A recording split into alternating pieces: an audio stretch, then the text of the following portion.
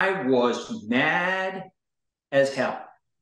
I was pissed off, so freaking mad.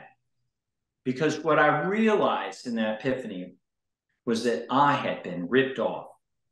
I had had decades of disease and medications and smart doctors, including me, making decisions about my health care while I literally was falling apart, just getting more and more medicine. And then a patient who turned out, I thought he was like 23 or 24, turned out he was 17. A freaking 17-year-old punk tells me about paleo and he changes my life. Well, with all those medical problems going away, I realized, well, freaking an MD physician could be so misled.